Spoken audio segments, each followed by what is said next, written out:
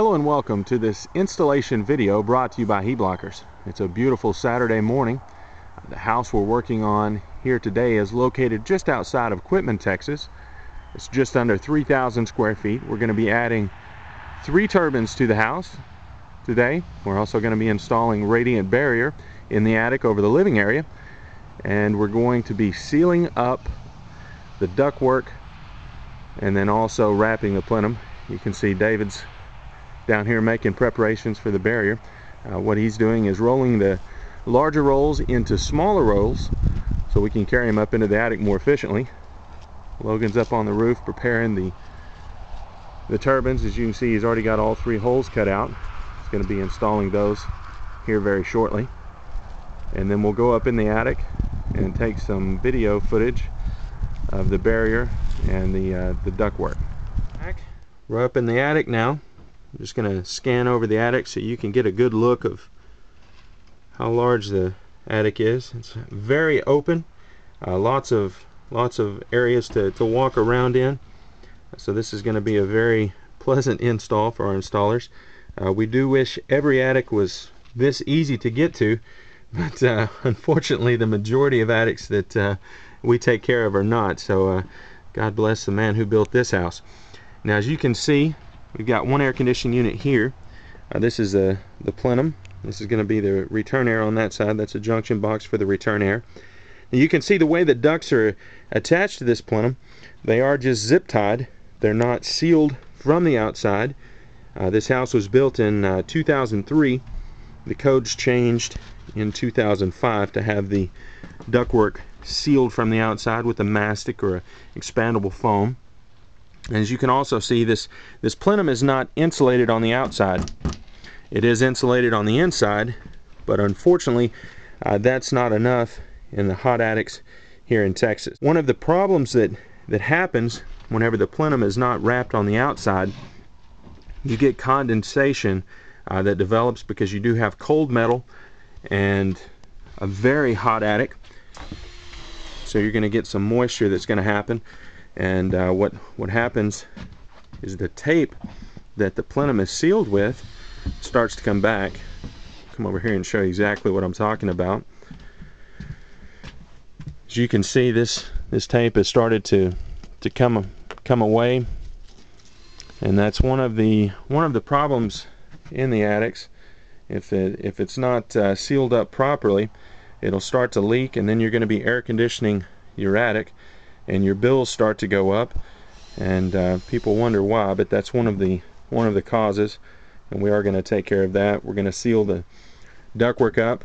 We're going to use a product called DAP, which is an expandable foam. Going to create an airtight seal. We're going to install the radiant barrier over the living area. Now, we're not going to be installing the garage today. Walk over here and show you why. This garage has quite a bit of storage over top of it, and with that much storage, it's just not going to get enough ventilation to be able to allow the product to work effectively. So we're just going to be taking care of the living area. Now, one of the things we are going to be doing today to make sure that the garage stays cool, on the garage door itself, right there as far as the opening, the attic entrance, we are going to be cutting a vent out in that so that the hot air from the garage can come up into the attic, and then it can go out all of these turbines we're putting in. So that way, in the hottest part of the summertime, this attic should stay within 10 to 15 degrees of the outside temperature. And when you have that kind of combination with insulation, the radiant barrier, and the ventilation, you're going to have low utility bills. So we'll come back whenever we've got the majority of the work done, so you can see exactly how it was installed. Now, and it is finished. So you can see the barrier has been installed over the living area. Take a look at the before and after. Here's the after on the plenum. You saw this was bare metal, and now it is completely covered with an insulated radiant barrier. All the ductwork have been sealed up.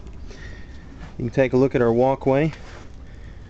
Have a perfect walkway going across the attic. Out into the attic we got Logan. He's shining the light for us. So everything has been completely covered. Make our way down here. You can see the plenum on this side has been sealed as well, all the ductwork. If you notice the white foam, and with the ductwork the way they were situated, the DAP was going to be the most effective in this particular application. We do custom fit everything for the house individually. You see the plenum on that. So you're going to notice a significant difference in the temperature out of the ducts, just because out of the registers, because of the plenum being wrapped, and they're not going to have any more condensation dripping down from the plenum because there's no more bare metal exposed into the attic. So this is the job afterwards. Alright, we're finally finished here at the house outside of Quitman.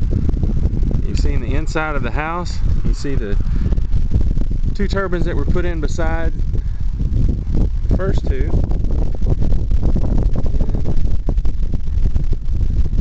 You can see the final turbine installed over here. Now if you notice, there is a size difference. The original turbines that were in the house are 12-inch. The ones we installed are 14-inch. They move 30% more air, so they are the ones that we like to put in. But that's it. That is a total job. Thanks for watching.